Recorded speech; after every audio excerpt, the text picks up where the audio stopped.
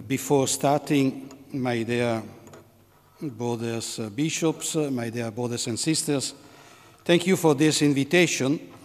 And before starting, I have the task to bring with me the blessing and the greetings of the Holy Father.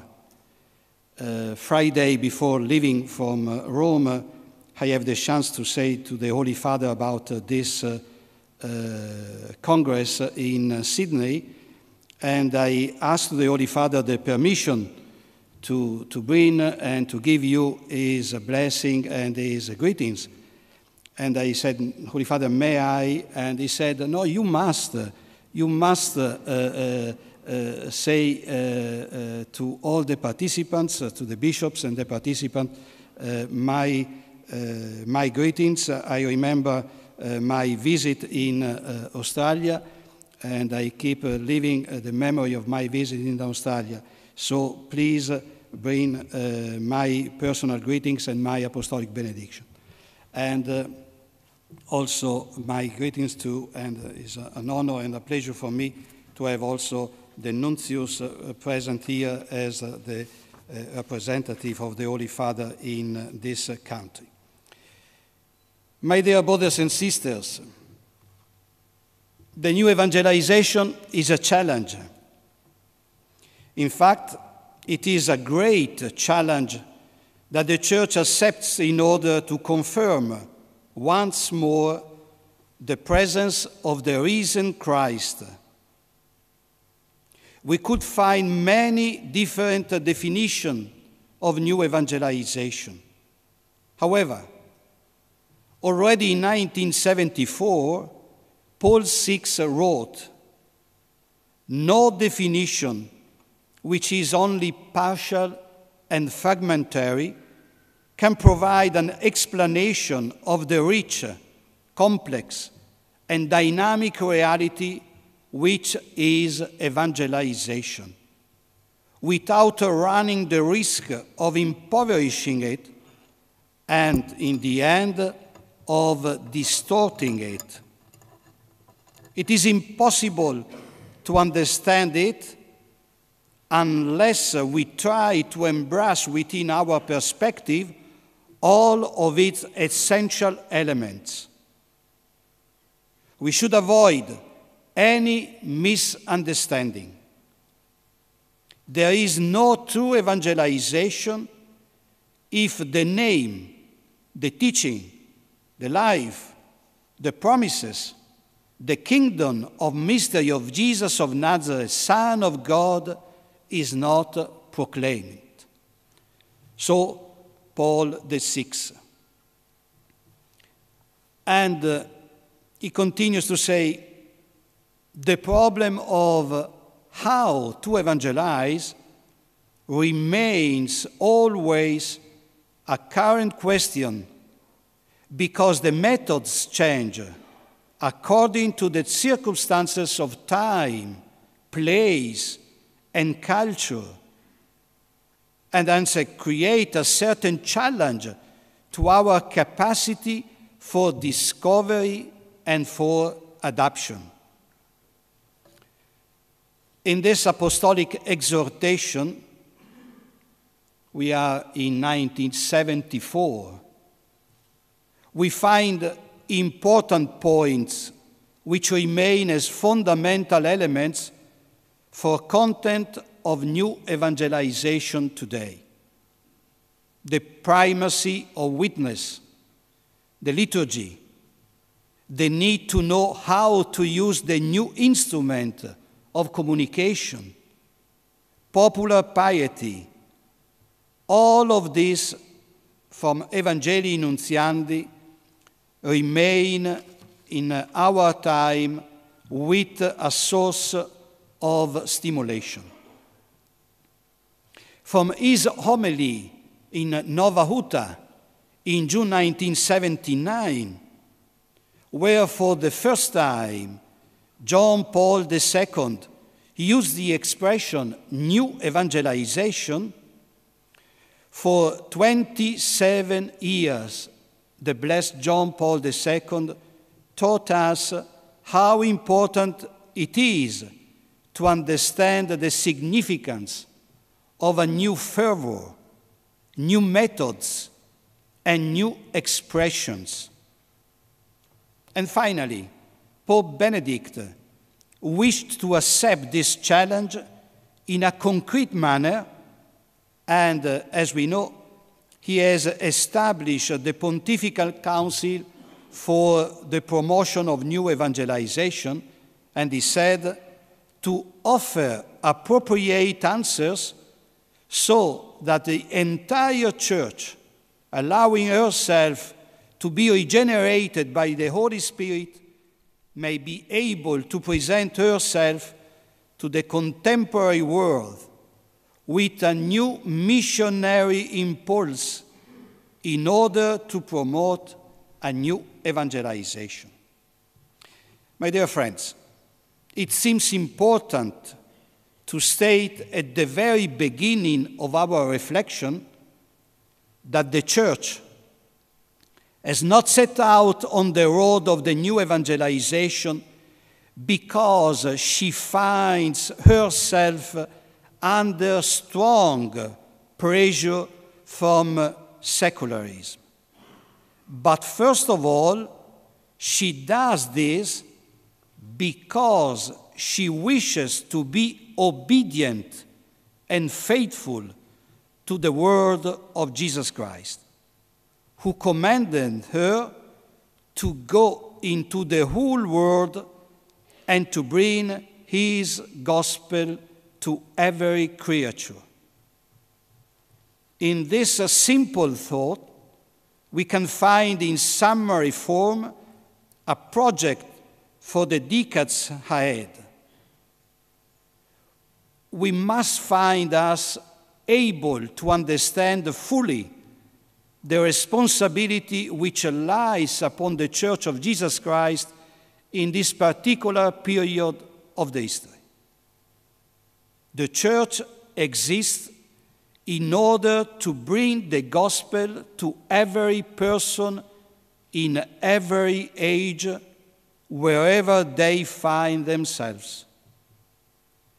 Jesus' command is so clear that it admits neither of misunderstandings nor of excuses of any kind.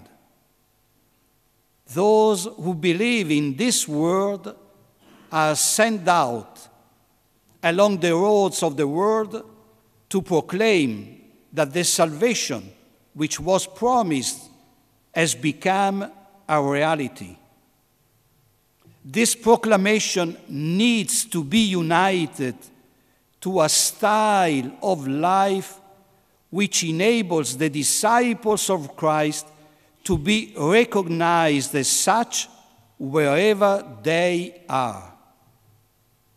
As long as the heart of Christianity is Jesus of Nazareth, encountering him will demand an impact which will allow people to see in his disciples a life which is coherent with what they announce. The road of the new evangelization is marked out. We are called upon to renew the proclamation of Jesus Christ, of the mystery of his death and resurrection, to call forth once more faith in him through the conversion of life.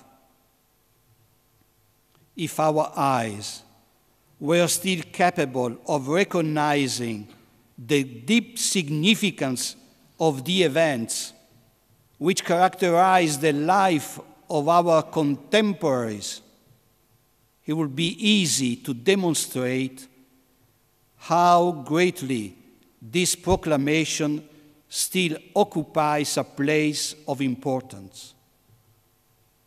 The area upon which we need to stimulate people's reflection, in fact, is the meaning of life, the meaning of death, the meaning of life beyond death, from those questions which touch human existence as such and which determine our personal identity, Jesus Christ cannot be excluded.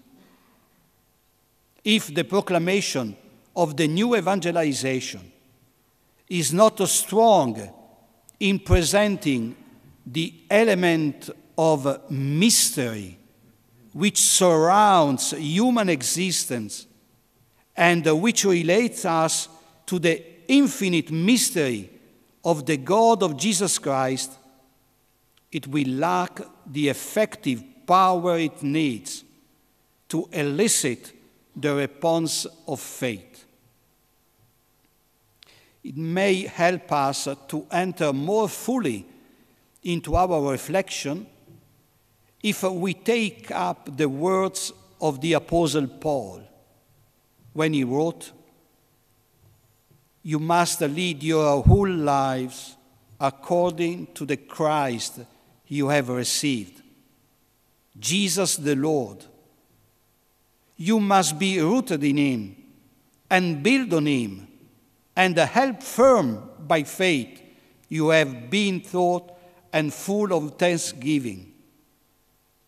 Make sure that no one traps you and deprives you of your freedom by some second-hand, empty, rational philosophy based on the principles of this world instead of on Christ."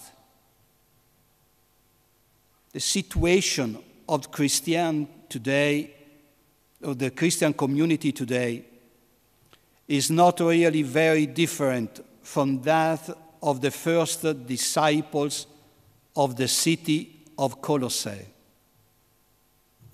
Unlike Christians from other communities, the life and the behavior of these believers gave Paul no cause for complaint.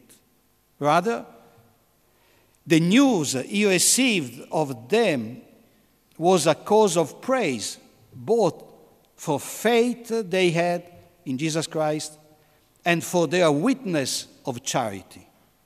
Both the one and the other perverted their thoughts and sustained them in their hope, as can be glimpsed from the opening words of the letter. However, the apostles' concern is directed to the cultural context within which the believers are living.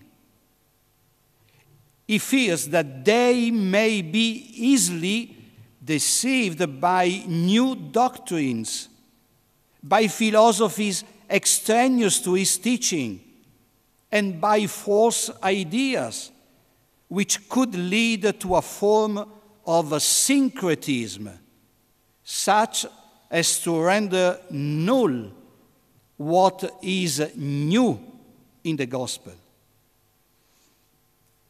The invitation he addresses to Christians, therefore, is that of being able to discern between what is true and what is false, between what which bears fruit and that which, by contrast, is sterile, ephemeral. It is interesting to note that Paul reminds the Colossians, as the first point, of their profession of faith. Christ has been proclaimed to them. They have heard his word. They have welcomed the gospel, and they have been converted. On this reality, with its various stages, they have built their life and they have developed a behavior which was such as they enabled them to be recognized as disciples of Christ. The community, therefore, must remain completely firm in the proclamation made by the apostle, without abandoning it in any way. In short, my dear friends, the transmission of the faith is decisive, because on the basis of that transmission are determined both fidelity to the gospel and the generous welcome given to it by all who come to faith. The four expressions to which Paul refers are particularly interesting and remain as an imperative for us too. To be rooted in the Lord, to remain firm in faith, to be full of thanksgiving, to take care no one deceives you. The firmness of the rock on which a Christian existence is to be built does not stand any contradiction to the fact that we must travel with constancy along the path in order to penetrate ever more deeply into the mystery. Planting and building, moreover, are cause and effect, and only in this way is it possible to build up the community with more and more new disciples. In the same way, that firmness is reinforced by the teaching which is offered to Christians, so that they may not be tossed about and confused by widely disparate views about the meaning of life. The call to take care and to remain alert so that no one may be deceived is a real worry for the apostle. Not only so that his ministry may not be rendered vain, especially so that Christians may not fall back into the nonsense of life.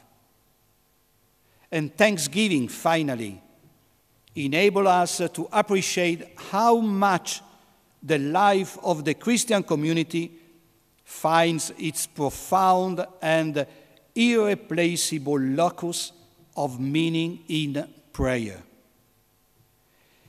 It is not just a case of giving thanks to the Lord with the hymns and songs which are proper to prayer, but of giving expression to the time of the liturgical action with the fullness which is due for the gift of faith we have received.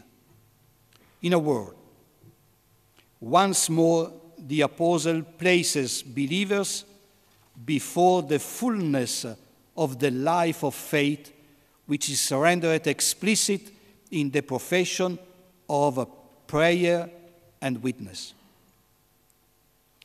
To be sure, we cannot hide away from the fact that now today there are many winds of doctrine which have shaken and which continue to shake us. The great problem of secularism has changed our society, our culture, our way of thinking, our behavior. There are some expressions of this which it is well not to forget in order to understand precisely the cultural context within which we find ourselves. It may be helpful to consider two such expressions. The first belonged to a philosopher, Martin Heidegger, when he wrote, "The time of the night of the world is the time of poverty, because it becomes even more impoverished. It has already become so impoverished that he does not even recognize the absence of God as absence. We don't recognize anymore the absence of God in this world as an absence. This is dramatic, believe me. And there is another sentence. It's Dostoevsky, one of the most prolific thinkers, as we know. He wrote, "The key point of the question lies in this: whether a person imbued with modern civilization is still capable of belief precisely in the divinity of the Son of God, Jesus Christ. In this, in fact, lies the whole of faith." It's not just to believe in Christ, but to believe in this very important person that we know, Jesus from Nazareth. Do we believe that he is the Son of God, the divinity, the novelty of Jesus Christ? During his visit in Germany last year, Pope Benedict said, "The absence of God from our society weighs upon us more heavily. The history of his revelation, about which the sacred scriptures speak, seems to be located in a past which becomes ever more distant from us. Should we perhaps give way before the pressure of secularization and become modern by diluting the faith? Of course, the faith has to be thought out and especially lived out today in a way which is new, in order to become something which belongs to the present. But it is not the dilution of the faith which helps us here, but only living the faith fully in our world of today. Tactical changes will not save us, will not save Christianity, but only a faith which is thought out and lived out anew, by means of which Christ, and with him the living God, may enter into this world of ours. And finally, always Pope Benedict, it is asked, the question which time it again lies in the center of dispute is, what is a reform of the Church? How does it take place? What are the ways of bringing this about, and what are its objectives? With some anxiety, not only believing members of the faithful, but even those outside of the church observe how those people who go to the church regularly are becoming older all the time, and their number is in a continual decline. How there is a stagnation in priestly vocations. How skepticism and unbelief is growing. What then must we do? There is an infinite number of discussions as to what to do so that this tendency may be reversed.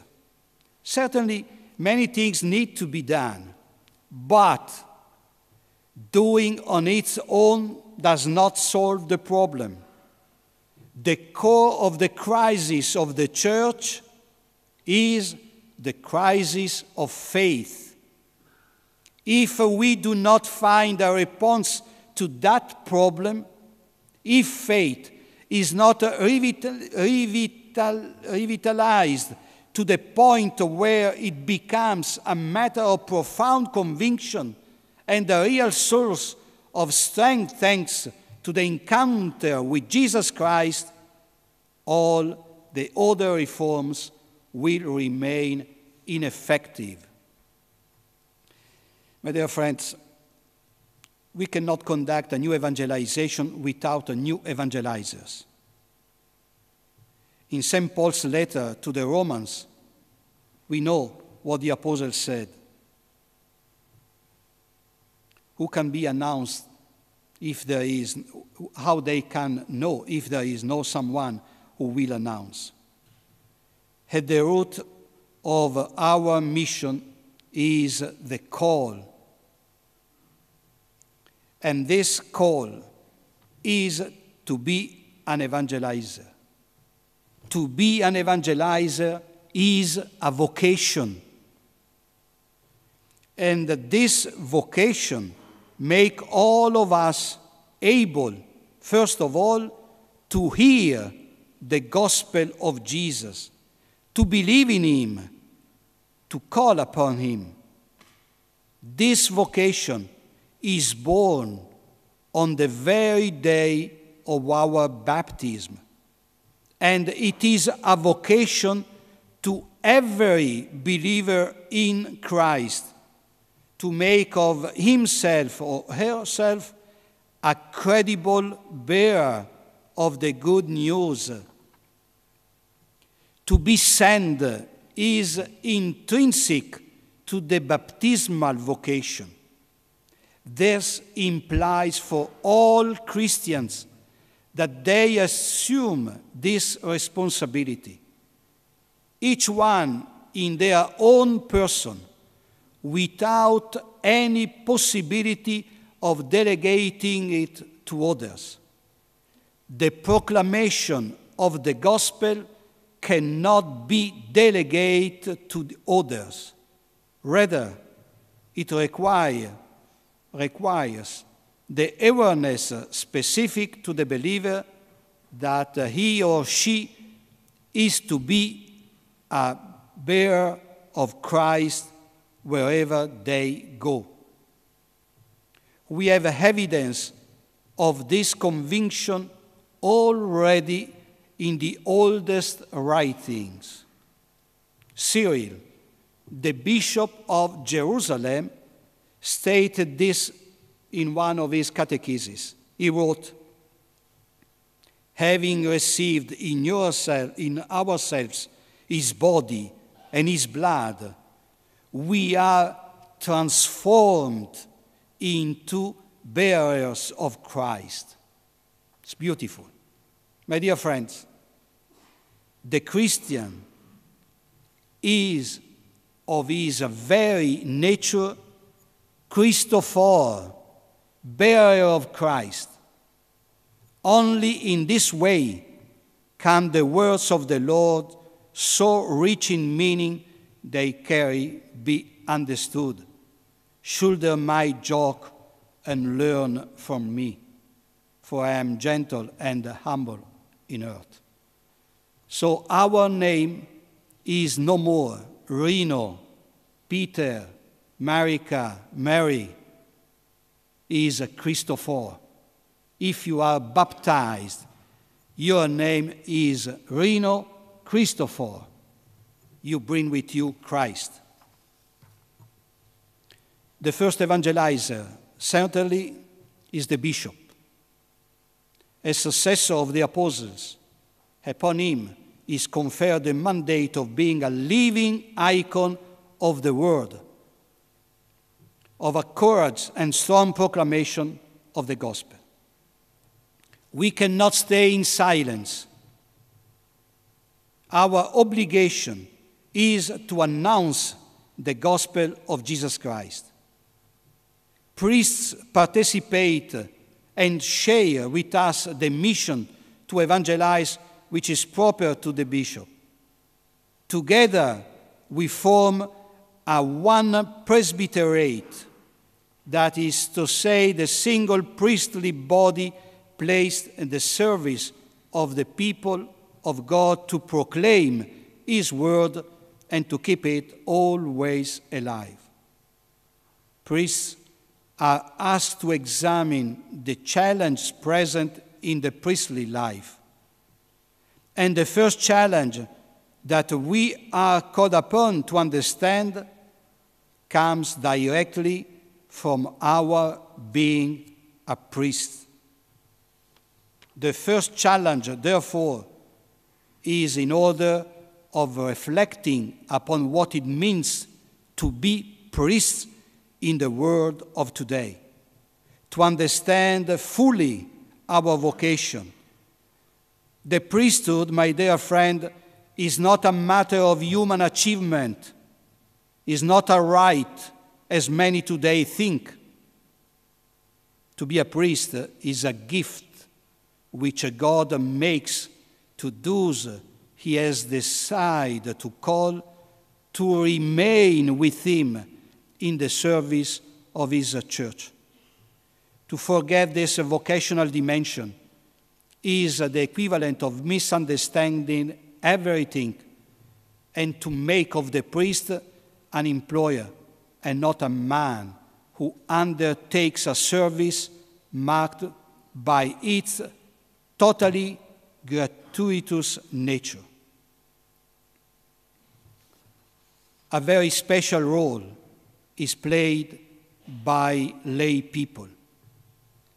That is, by all baptized who live the experience of faith in parishes, associations, movements, and in that incredible galaxy given by the action of the Holy Spirit.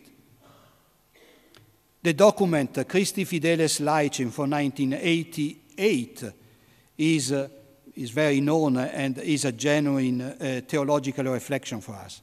I would like just to remember a sentence from the Constitution Lumen Gentium, where in the number 33 is written, lay people are called above all to make the church present and operative in those places and in those circumstances where she cannot become salt of the earth unless by means of them. Precisely this sentence, unless by means of them, should cause us to reflect on the specific contribution which lay people are called upon to make. There are settings and contexts which can be reached by no one other than by lay men and women who through their professional lives are in a position to give witness to the gospel. Their presence in this context is irreplaceable, and only they are capable of bringing about the first form of humanization, which is often the necessary prelude to speaking about Jesus Christ. To enable Christians to recover their identity and their sense of belonging to the church can only be brought about to the extent that they recognize the needs to insert themselves into the way of the church and into her 2,000 years of pastoral activity. My dear friends, the first element for new evangelization concerns formation. This involves everyone with no exception. Formation makes it possible to recover the patrimony of faith and culture which we possess and which we are called to transmit to the generation we will come after us. This implies that we are capable of entering into the culture, of recognizing it, understanding it, but also of transforming it in the light of the gospel. Our presence can never be passive in front of the culture. The gospel is an active, it's a form of language control in order to prevent us from manifesting our own positions. The second word link between the new evangelization is liturgy, which is the principal action by which the Church expresses her very own life. From the very beginnings of the Church, liturgical action has characterized his life. Then also today, we should be able to show that what we announce is concrete and real in the liturgical action. From baptism to funerals, everybody recognizes what potential they have, because we don't speak just about a rite. We are speaking with a coherent life. What we celebrate is not a rite, foreigner to our daily life, but precisely is directed to the question of meaning of our life. And then the third word, very important, is charity, our witness. Entering into this perspective equates to focusing upon the multiple concrete signs which the Church continues to be present in the world.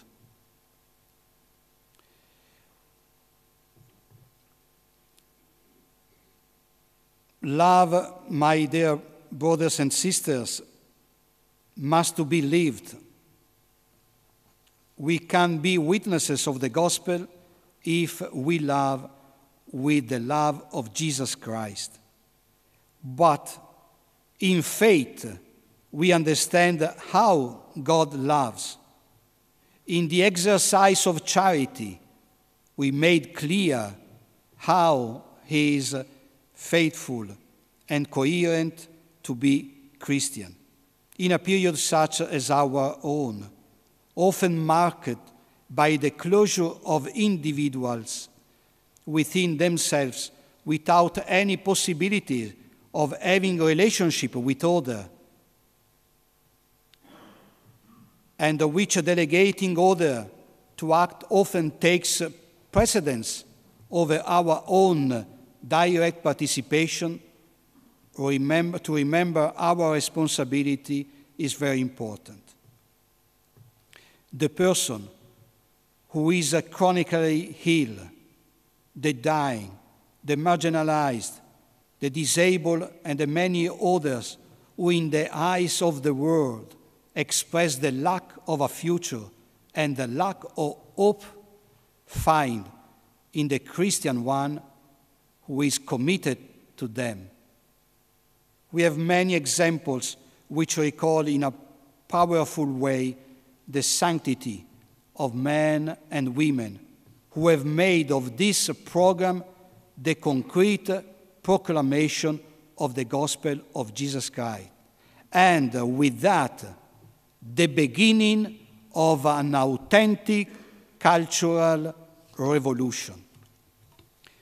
The conclusion. Turning to the new evangelization, my dear friends, into an empty formula is which anything and everything finds a place must be avoided. That cannot be. The expression needs to be understood and explained in a way which coherent with its proper meaning, because that is located in the foundation of the Church's own activity. Even with all of the uncertainties and ambiguities which invest it, it appears to be the most suitable expression to indicate the need the Church feels in this particular stage of history, especially in the West. The new evangelization, however, is not something alternative or parallel to what the Church has done in the 20 centuries of her history. The new evangelization indicates a new way of fulfilling the same identical and immutable command of Jesus to the church to bring his gospel to all people.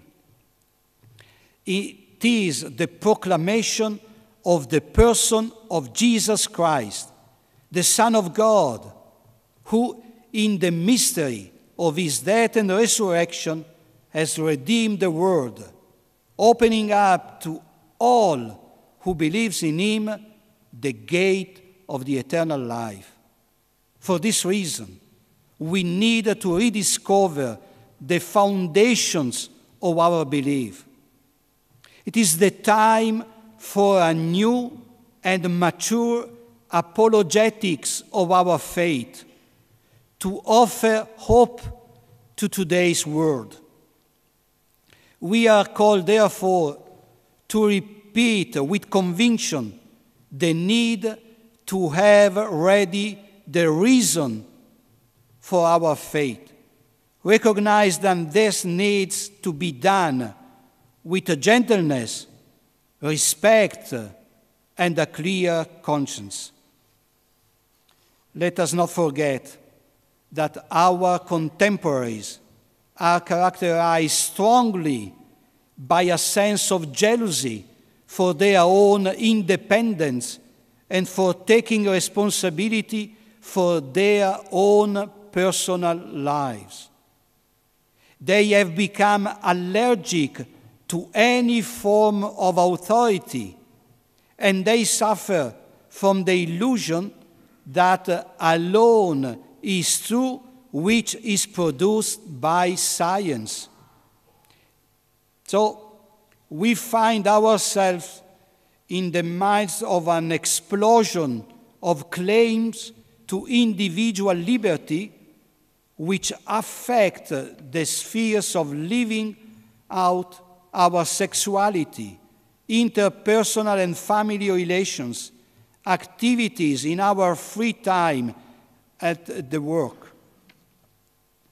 The space available for teaching and for communication has become cut up fatally in all of this, and the entire context of life has been modified. But reducing to silence the desire of God, which has its root deep within us, will never be able to achieve true autonomy.